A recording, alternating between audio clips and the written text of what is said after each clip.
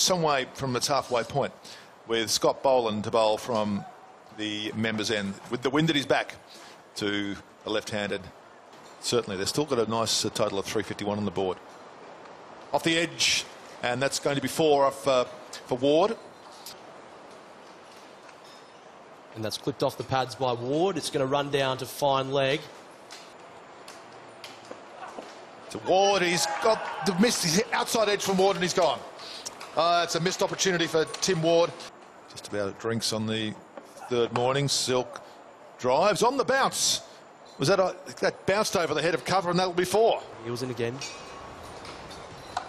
McDermott taking on, and that's over the rope and all the way from Ben McDermott. What a cracking shot.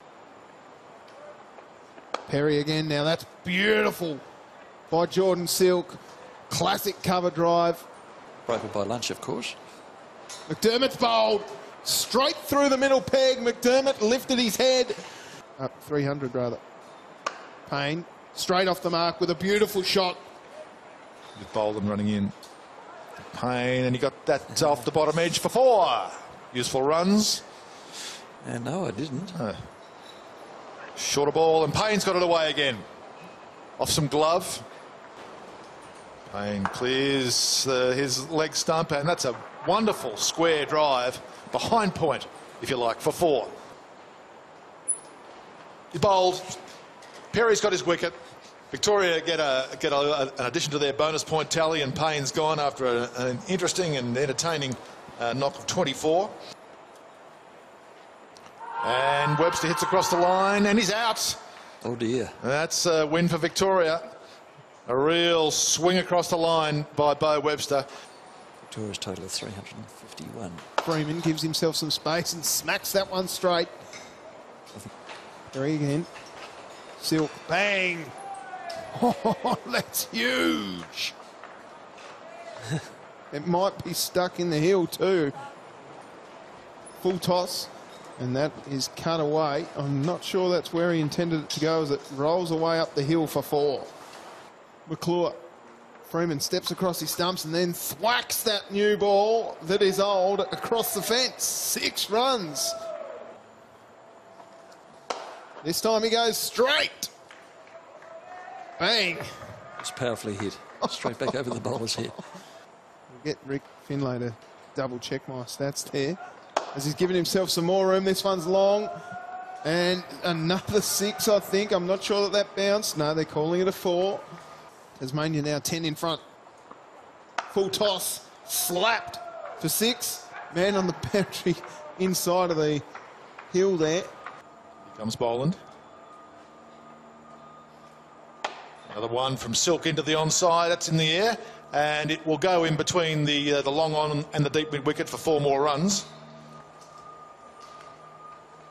He swings long and hard and wide into the onside. What a good blow over the head of the keeper. Freeman likes to hit hard and into the onside, and that will beat everyone and hit the boundary right now. Boy, he can hit a hard ball. He hits a good ball. That was a wonderful strike. That's a wonderful shot. That's a half century for Jared Freeman. Very well batted.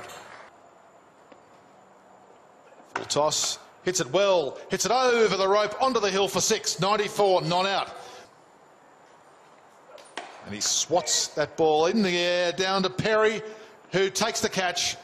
So Freeman's out, and the subcontext of that is that Jordan Silk won't be able to take strike because the rules these days.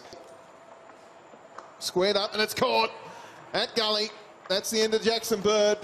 Beautiful delivery from Perry. He gets another one, and it spells the end of Jackson Bird. He's gone for 4. Into Jordan Silk on 99.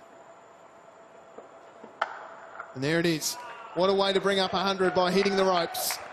A sensational innings from Jordan Silk. A captain's 100 off just 121 balls. Raises the icon blade and salutes the members and the fans. Siddle up and over the top through the covers for 4. Wow. That was the middle of the bat, Tubes. It certainly was. Driving beautifully, bang, Peter Siddle, number 10, wow.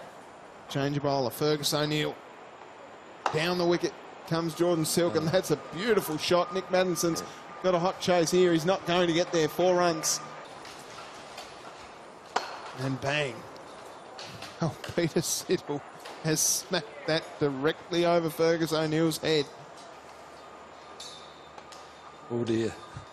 And he's bowled. Well, that's that for Peter Siddle. You could see what he was trying to do. Session and a half to Oh, Silk. Bang. pull that in. That is just pure strength from the Tasmanian captain. The last game of the season before the final. In the air from Silk. It beats Chandra Singh 4 runs. What a lovely shot. Boonstand end to Jordan Silk on 134 not out. And he finds his way onto the hill. Another boundary for Jordan Silk, 140 now. O'Neill to Silk, looking for the boundary again, and he goes once more over the rope. Oh, this is hard work for the Victorians. They come out to bat for the second time. They must be getting a bit tired. He swings hard, Meredith. More runs. And every one of these runs that running down the hill from the members' end. And Meredith swings and drives square for 4. What a shot. What a terrific shot. Oh, Meredith into the onside now. What a shot through mid-wicket. Meredith swings and swings long and hard over the boundary for 6. No. And there's more runs into the offside by Jordan Silk. We go with Perry. And he's bowled him. That's it. No, we need to worry about the Saunders and Faulkner partnership. And Perry has gone, Meredith has gone. Dean on strike. Straight on the button for Jackson Bird. And that's flicked away nicely. Beautiful shot from Marcus Harris. After being sent in. As Dean finds his way through the onside. That's runs just behind square. Well played. That's quite remarkable, isn't it? That one's pushed away through the gully for 4. In he comes. Marcus Harris on strike. Squirts this one through the slips cordon past gully for another 4. Here comes Meredith. And Dean off the edge for 4. Down to third man. Two slips and a short leg. And that's bowled him. That's got through. That's the one. That kept down. Wicket. That is enormous. Harris bowled. Off the edge of Perry. He ducked. He didn't know much about it. And Perry plays late. And it catches the edge. And there's 4 runs.